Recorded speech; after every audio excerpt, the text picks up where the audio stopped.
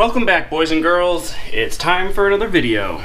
So I finally got myself motivated to get off the couch today on Saturday. It's like 4 p.m. now. I went to Costco today, so I was active today for something. But other than that, I've just kind of been sitting on the couch because we all need a couch day sometimes, okay? For real.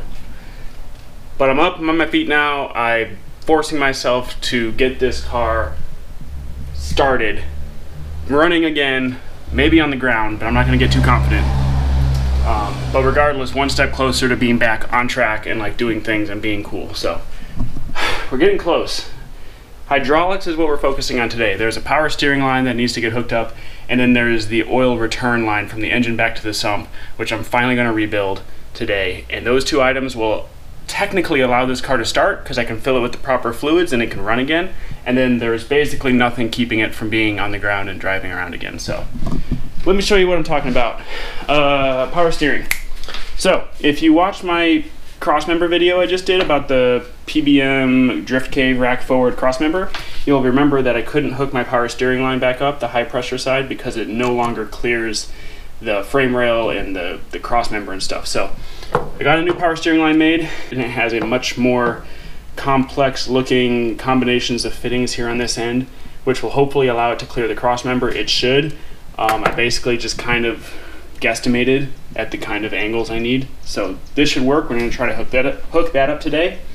And then this, which is the whole reason that we put the car on jack stands in the first place at like the beginning of March. This is the oil line that goes from the engine back to the sump in the back of the car here. This was running all of 2019. It's a nylon braided -16 AN line, and as you can see here, it got a little hot and melty. So it was like 6 inches from the exhaust. I didn't think it was that close, but evidently it was a little too close for comfort, and the boy got a little hot. Here's another spot here. Here's another spot here. So just not really something we want to keep in the car. So Robbie at We Don't Lift Racing hooked me up with some new stainless steel braided -16 hose. So we're gonna make this line with the same fittings, just remake it on this hose, and this should work much better. I already run the steel braided for the, sorry. I haven't even done anything and I'm sweating, like I'm drenched. I already run this steel braided hose for the suction line from the sump to the engine, because the suction can get so high that if you run the nylon, it could actually collapse the hose. But for the return, it's pressure and not suction, so I figured the nylon was okay, but evidently heat is kind of an issue, so this stuff is what's going in. So we're gonna try to get these two hoses in the car today. That's kind of my goal. But first, let me show you some stuff that took place on the car off camera that's gonna help it get back on the ground too. We got the coilovers back from Fortunato, so I popped the coilovers back in. Here's one of the rears. We got the reservoirs extended from where I had them last year, so now I can mount them all up on the C-pillar bars here. Looking real cool in the glass house. So I just thought that was a neat place for them. So Fortunato was kind enough to extend these hoses for me so I can reach and mount them up here. I think that looks pretty cool. The fronts back together. Got the coils back in, 2 ways up front as well. And the reservoirs here, I also had the hoses extended. So you can see the hose comes off the bottom here. Did some P-clamps on the frame rail so we keep it nice and tight away from the tire when it turns in. And then the reservoirs I got mounted up right up behind my headlights. I kind of figured that was a neat little tucked away place for them. Looks kind of cool, so that's done. So that's what's happened off camera. And now we're back on camera. So let's start doing things with hoses. So I don't know how many of the 13 of you watching have ever played with AN lines before, but just in case some of you haven't, I'm going to show you kind of how these lines work. They're super good because they can handle a lot of pressure. They're great, they're clean, they look nice, and you don't need any special tools to put them together. So these fittings, all of you have seen these fancy AN fittings and seen people brag about it before and stuff. They're 2 pieces. You got this sleeve here that the hose goes into, and then you've got this piece up here that threads into this metal sleeve. And as this piece threads into the metal sleeve, it will go inside the hose and kind of push it out against this metal sleeve. So I'm going to show you visually here because I have this end up in the vise. We're going to go ahead and unscrew it, and then we'll see how this works. We'll unscrew both these fittings, cut the new line to match the length of the old one, put the fittings on the new line. And additionally, there's wrenches that go along with these AN lines. So you get these lines in different sizes. This happens to be a -16, which I think has a 1-inch diameter.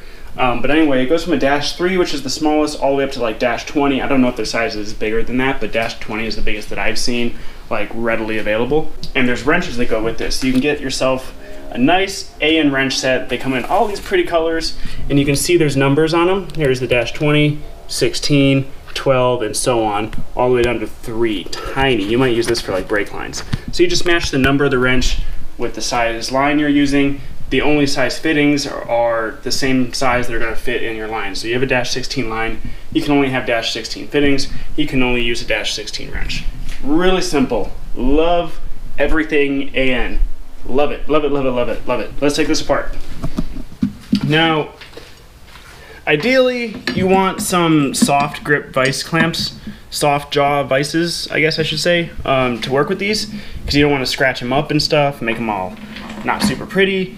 Like, okay, I get that, and I support that. Definitely on some of my lines that are more prominent, that you see in the engine bay more, I really take more precautions. This one's going to be under the car, and it already has a few dings and little nicks on scratches, and I don't have soft jaw vice grips available in my garage, so we're just clamping onto it with the metal ones. It's fine. Not the end of the world. But you see here, so you unscrew this out of that metal sleeve, the lower part of the fitting, and this is what comes out. So this here, how it tapers, goes inside the hose, and then as it screws in, it spreads the hose and pushes it out against this metal sleeve. And that's what creates that like pressure, that's what makes it capable of holding the pressure. Really nice stuff. So once you unscrew that, there's nothing holding the tension against this outer sleeve, so you can just kind of pull the hose. So just kind of wiggle it back and forth a little bit. Nice and easy, work it on out. I'm sure this motion is going to come out great in the video. Oh, there it is. So it is kind of one-time use. You can't really take a hose out, put a different fitting on, and use the same exact hose. Maybe you can get away with it, I don't know, but it does some damage when you like clamp all this stuff down and build the fitting. So this is what you're left with when you take the hose back out of one. All right, so that fitting's off. This hose is trash anyway, so screw it. We don't got to worry about it. Now we'll put this, what is this, 130-degree fitting in the vise. Get it nice and tight. And repeat. There it is. This hose is officially free of hose ends and can now go in the garbage. Now we'll start prepping the new hose. This is where things can get a little more tedious, and I'll show you why. Alright, so the first thing you need to do is get the right length of new hose. So I just held the new hose up against the old one, and I put some electrical tape around the point where I need to cut so that this length here is the same length. So that brings me to the point of cutting this stuff. If you ask 6 different people how to properly cut AN hose, you might get 5 or 6 different answers. Personally, especially with the steel braided stuff, I have access to an angle grinder, this one right here. I like to just put some electrical tape around it and take the angle grinder and hold this in a vise and just zzz right through it. The electrical tape is really important because you don't want this stuff to fray. So you see like here, this is just like a stock piece I got, and you can see the edge of the stock piece, it's all frayed up. That won't want to go into the fitting that well, because remember, you got to put this sleeve down over the line, so you can't have any frays sticking out the edge here. So electrical tape it, and then cut through it, and then you peel the electrical tape off, and it'll keep it from fraying. I already did it on this end. You can see here I made a cut off camera. So once I peel this electrical tape off, it won't pull and fray it. If you use duct tape, the adhesion might be too strong, and it'll kind of pull the frays out as you take the duct tape off. So, pro tip. Now let's get to cutting this end, and hopefully it'll come out good.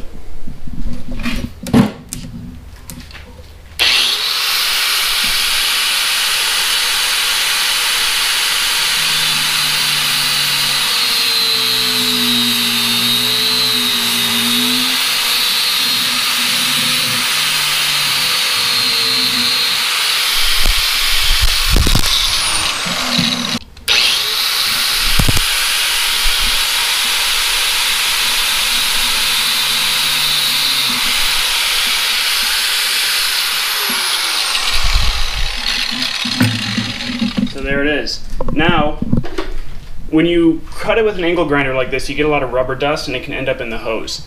And we don't want to contaminate the fluids too much, even though before the oil flowing through this ever gets to the engine, it'll hit the oil filter and these particles will get filtered out anyways.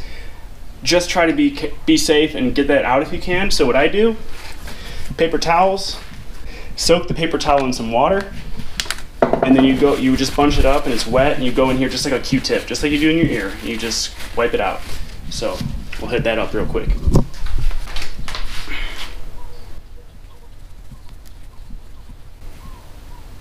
There it is. So that gets the majority of the stuff out, pretty much all of it. Anything left, in this hose's case, it's going to hit the oil filter before it gets to the engine. Just keep aware though, if you're doing a hose that the fluid is going to go directly to whatever component it's being used in without being filtered first, you might want to really think how you're clearing the hose out. All right, now we'll remove the electrical tape and I'll show you how it doesn't fray. So it just comes off nice and smooth. So it's gonna, I mean, it will bow out just a little bit. You just don't want like big frays hanging off and have this stuff all like unraveling. Now you take your sleeve, make sure that the tapered end is going down into the hose, and you gotta just kind of get it all around to get all the hose inside and not let any frays stay outside of this. And you just get the hose in, you pound it down until the hose hits the threaded section. Like you don't want it to go past, it can't go past. Just try to get the hose close to the threaded section of this so it actuates as many ribs inside here as possible and keeps a good grip.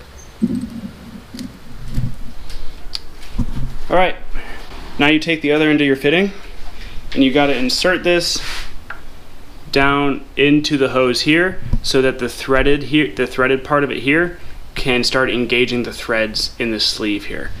Now, another pro tip, this causes a lot of force. These things are really tight, so there's a lot of friction and a lot of force being applied inside here. Always lube your tip. Lube the tip up, don't stick it in dry. It'll help it slide in a lot easier. You won't break a sweat.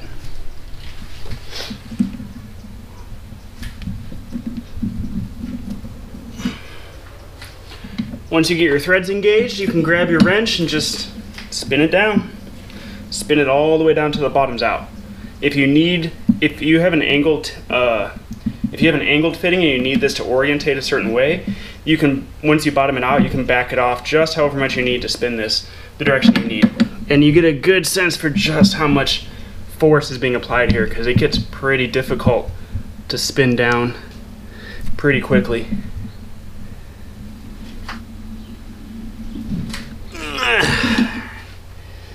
All right, there it is. That's one hose end. Back the vise out. There you go. That is a hose end. So we'll go ahead and we'll do the other end. I'm probably gonna do it off camera, and then we'll start fishing this whole thing under the car and get it hooked back up to the sump. You know what this face means? This face means Andrew forgot something. What did Andrew forget? Andrew forgot the most important part, the whole reason we're doing this. Yeah, steel braided line won't melt like nylon, but there's still a heat issue. It's not gonna go away. I got heat sleeve. It's not the cheap Velcro kind. You have to slide it over the hose before you put the hose ends on. I didn't slide it over the hose, so, okay. I'm gonna take one of the hose ends off, hopefully save the hose and it can be reused, and slide this on. I'm losing daylight, man. We'll see if we get all this in the car before it's dark. I still have hope. I think we can do it. Damn, this sucks. I always forget something. All right, this is good news, good news, good news. I took off the tip of the fitting, but I left the metal sleeve portion on the hose. And this heat sleeve can stretch enough to go around it. So look, it looks like a snake that ate something. You can see the bulge in its belly. So I can slide this on without taking off this end. This is the end that if I took it off, I'd probably have to make a fresh cut in the hose because it's kind of destroyed the tip, I bet, inside of it. So, silver lining to some bad news. Now we can get this on. All right, back in the game. Check it out. Got it all heat sleeved. Beautiful. So we didn't waste that much time. I think it only took me like 10 minutes. So we're good. Now let's fish it in there. Let's see, this has to run from this port here where I have a cap on. So this is the port where the oil gets thrown back to the sump. The pump grabs it from the pan, throws it up through this port, and the hose is going to get it, and the hose is going to take it back under the car to the sump. So gotta run it down in the abyss under the headers, keep it away from the heat, and yeah, and get back there. So also I don't know if you've noticed by now, but I'm sweating. I'm sweating like it looks like I just got out of the shower. It's 105 here, which isn't insane for Arizona. Some of my past videos I was doing in like 110-degree heat. Maybe you noticed it then too, but like I sweat a lot, dude. Like it is wet. Like I've seen a couple drops just drip past as I was doing some of the shots earlier, and I don't know if the camera gets it or not, but your boy is sweaty. We wet. All right, we got this line fished under the car. Not really the most fun job in the world, but it's done. So you can see the hose end here peeking out. This is a 130-degree bend, and I have 130 so that I can go right from this port underneath the engine mount and like away from the header. Very important. So we can just pop this cap off here. Protective cap. Now you can see into the abyss. So I'll flip that hose end around, get it tightened down on that. I'll tighten up the junction in the back where it goes. There's like a little subsection, a little like 2-foot section that goes from the sump to just in front of the rear diff, and that's where this hose meets. So there's a junction there, so I'll go tighten that up, tighten it up on the pump. This is done, and then we'll throw this power steering line on. Easy peasy lemon squeezy. This will be done super quick, at least for video time. Not as quick for me IRL, but oh, come on, man. So my sprinklers just came on, and it looks like I might need a new sprinkler head. What are you doing? All right, cool. One more thing to do. But anyways, besides Old Faithful of a sprinkler over there, you got the oil line all tight, as you can see here. And it's tight back at the back of the car too. So now we can take this power steering line, toss this baby in, let's do it. So here we got the power steering pump. The line is going to come off of this dash 6, I believe it is, nipple right there. I'm going to run it between the block and the oil filter, below the engine mount over the cross member. I believe that's the route we take. And then it'll end up hooking up to the steering rack right up there. So let's throw that on.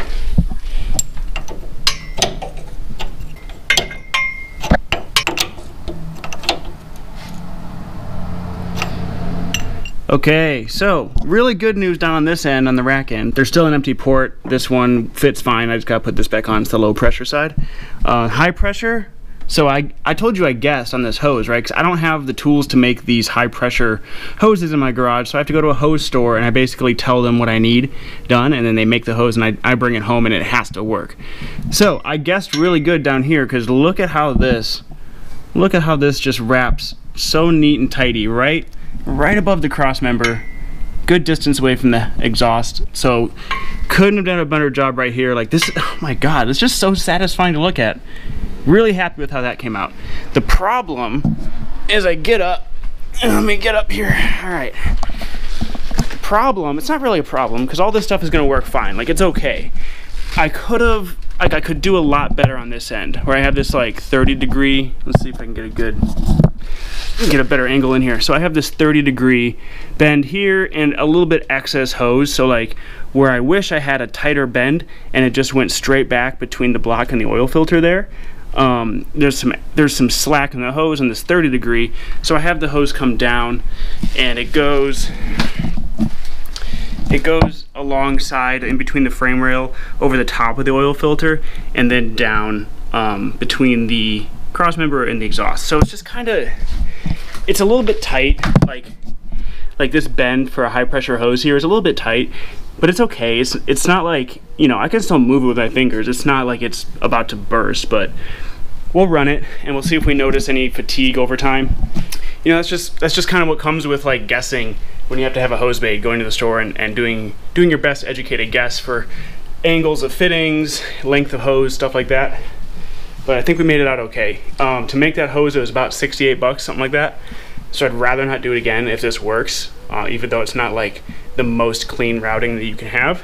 So, but yeah, so that's both hoses hooked up. We got the oil, we got the power steering, that's good to go. The sun is getting a little low, so I don't have a good vibe about rushing and filling the power steering fluid and putting the intake on and plugging in the intake air temp and then like filling it with oil, changing the filter, and like rushing to start this thing. Plus I have to put the radiator on and fill it with water, so I don't think we're gonna be starting it today. I'm really sorry. You know, that was still kind of fun. If you didn't know something about AN lines, now maybe you know how to put an AN line together. You got to see my broken sprinkler head shooting gushing water like 20 feet in the air, so that's cool. Yeah, and we'll make another video shortly. I promise the next video I make about this car, we're gonna start it up, it's gonna be running, it's gonna sound badass, like the works. So this is the last one where we start the video with a quiet car and end the video with a quiet car. So anyway, stay tuned, be safe, hope you don't sweat as much as I do, and we'll see you in the next video.